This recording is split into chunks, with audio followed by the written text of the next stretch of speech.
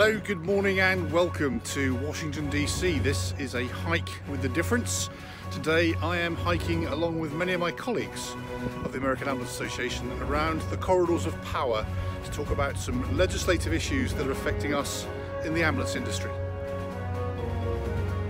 So on my agenda today, I've already had meetings with the office of Dianne Feinstein and Kamala Harris, senators for California, and we're talking about a number of things that affect us in the ambulance industry, from the reimbursement, the add-ons for urban, rural and super rural, and also for the Surprise and Balanced Billing Act, which is something that's gathering quite a head of steam all the way from Congress down to local areas.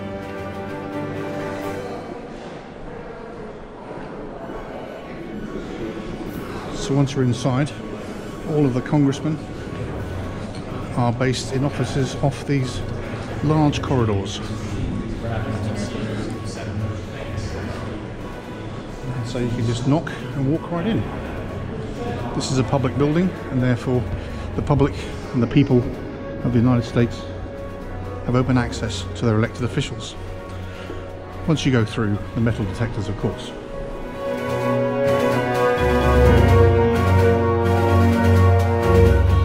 Quiet please, because the congressional hearing on the budget is in session.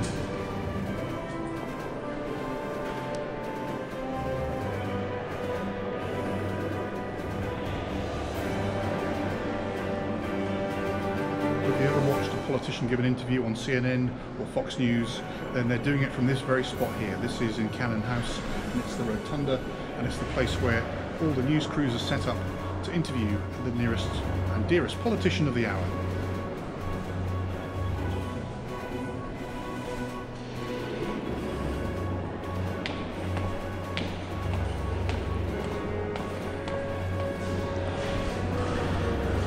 So if you're here to talk about congressional waste, this is the place you come to.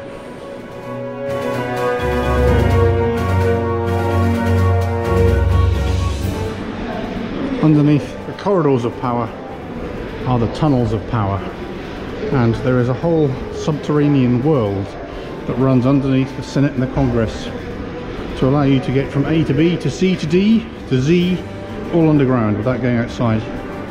And again, once you're in and you're through the security screen, then you are free to wander the corridors and tunnels of power. Once you've done the corridors of power, the tunnels of power, we then come to the engine room with a thing that's powering everything. Power rings.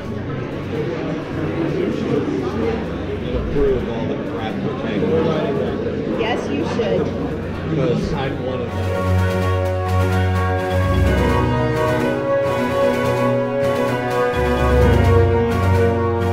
So what we've got here is the American Ambulance Association central headquarters during our legislative visit to the Hill, and Aidan is with me. So how many people are you organising? Who are we seeing?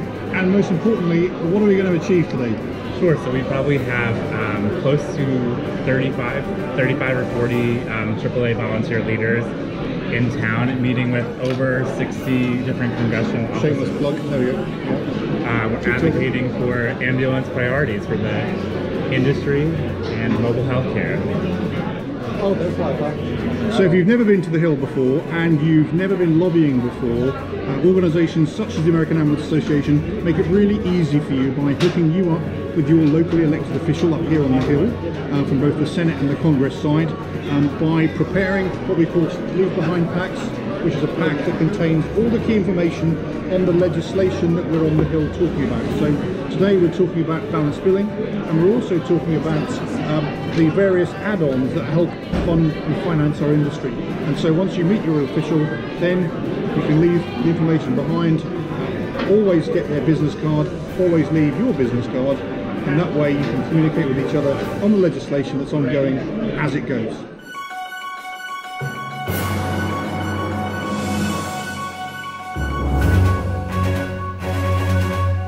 Well, we're happy to have everybody here, and thanks for making the trip. What about your meetings? How'd they go?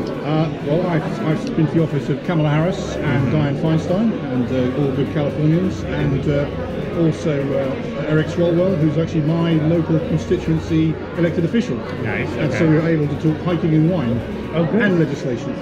Did you see him? No. Oh, just staff. Yeah. I saw a photograph of him. Okay. But more importantly, I saw and the reason we're here, of course, I saw the staffers Good. who were able to actually leave behind Yeah. and also convey the message. Awesome.